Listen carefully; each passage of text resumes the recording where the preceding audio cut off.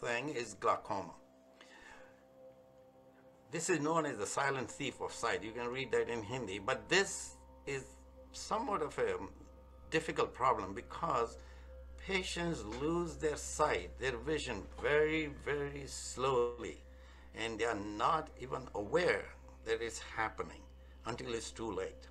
And this is not an uncommon problem I see among patients, especially patients coming from India. I see parents, for example, who moved from India to the United States, and we find out they have glaucoma, which was never discovered while they were back home, because the process happens so slowly, and they don't go for an eye checkup regularly like they should, so it doesn't get picked up. So what is glaucoma? Let's go to the next slide. So glaucoma damages the optic nerve. This is the nerve in the back of the eye which takes the signals from the macula to the brain. This nerve gets damaged in glaucoma. This is what the nerve looks like when we look into the patient's eyes or person's eyes in the back. So glaucoma is what we call a collection of disease. There are many reasons why patients get glaucoma, but one thing that happens is that their eye pressure goes up. Now, as this nerve gets damaged, the patients start losing sight vision.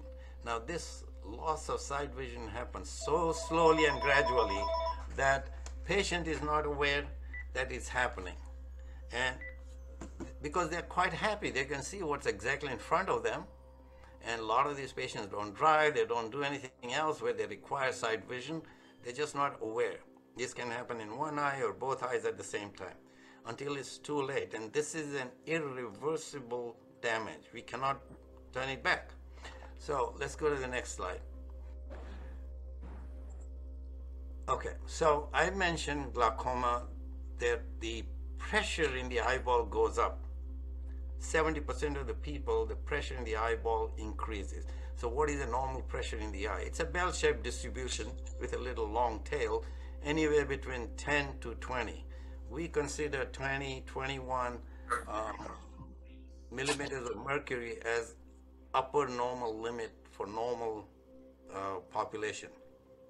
Now, that's about 95% of the people, but there are patients who may have a little lower pressure or higher, but those are outliers. So that's 70% of the patients, the pressure will be high, but in 30%, the pressure may be normal, and yet they have glaucoma. So for hundreds of years, we thought this was increased pressure in the eye that was damaging the nerve. That is only a partial truth. The other 30%, where the pressure is normal or sometimes even low, why does the nerve get damaged? We don't quite understand that yet. We think the blood circulation around this part of the nerve, something is wrong with that. Or maybe there is some metabolic issue we haven't quite figured out yet. Now, treatment for glaucoma is reduce the pressure. It seems to protect the eyes from further damage. Even the people whose pressure is normal, if you can reduce it by a few points, it protects the nerve. So the treatment is reduce the pressure.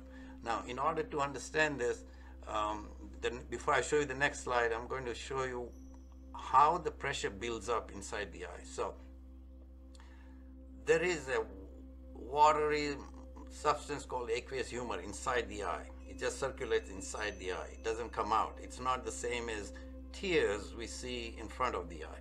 This aqueous humor is synthesized in this part of the eye here called ciliary body, and it circulates around the pupil and it exits through this little area called trabeculum.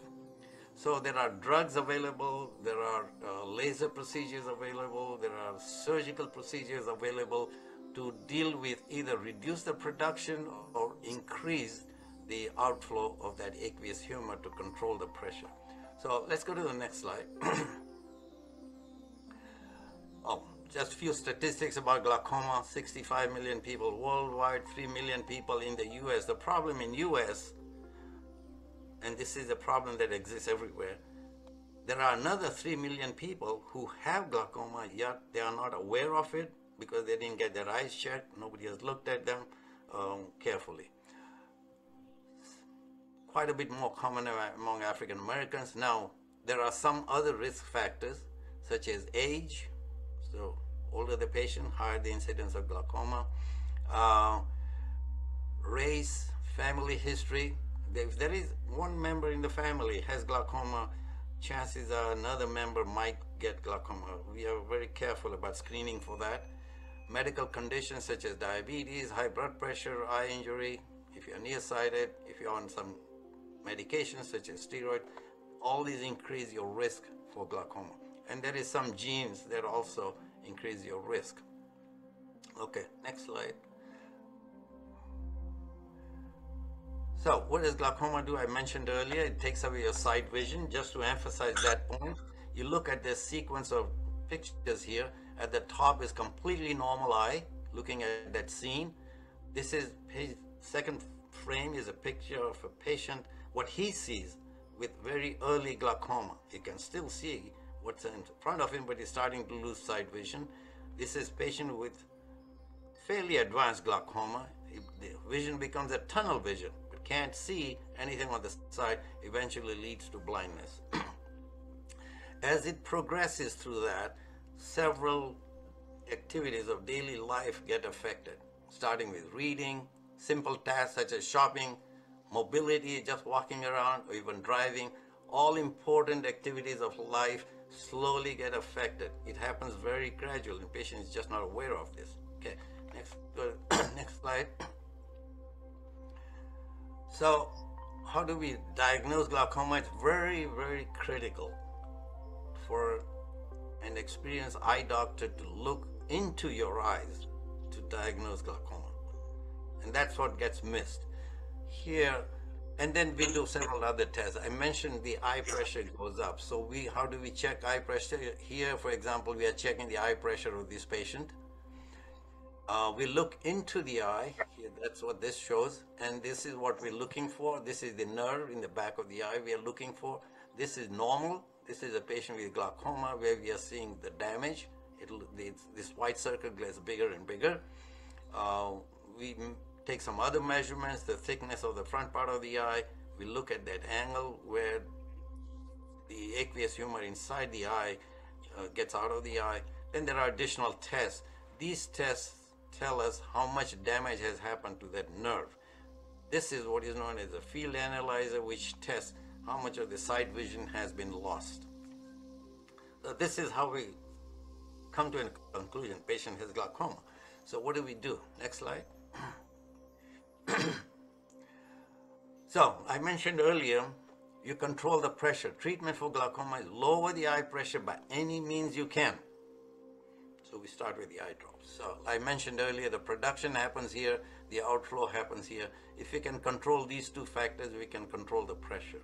So usually we start with drops, and there are drops that can do one or both of these, either decrease the production or increase the outflow. We try to balance this. There are at least 8-10 different types of drops. Some patients do well with one drop a day, every night. Some patients require 3, 4, 5 drops a day to control this. If that doesn't work, we do laser. Laser is given to this part of the eye to increase the outflow. And if that doesn't work, there is surgery. And I'll show you next picture what the surgery involves. Okay, so eye drops. There are a variety of these eye drops, which can decrease production or increase the outflow of the aqueous humor. And a lot of patients do well. Next slide. Now I mentioned surgical procedures to improve the outflow, and there are various types of surgical procedures. Here is an example of a valve that's placed on the outside of the eyeball with a plastic tubing extending into the eye, and there is a valve in here that controls how much of that aqueous flow gets out through this valve. On the other hand, we can improve the outflow inside the eye by placing these stents. There are various types of stents that can be placed surgically inside the eye to increase the outflow. And actually, we are doing more and more of this procedure when we do a cataract surgery in a patient. A lot of patients with cataract have also glaucoma, or glaucoma patients have cataract, they need cataract surgery. When we do the cataract surgery, at the same time, we implant these stents inside the eye to control their eye pressure. One problem with eye drops is patients get tired of putting their drops in their eyes. Sometimes they forget. It might be expensive for the patients to buy, and so they don't work very well. So these type of stents are helpful, because then they don't have to use the drops after that. Okay.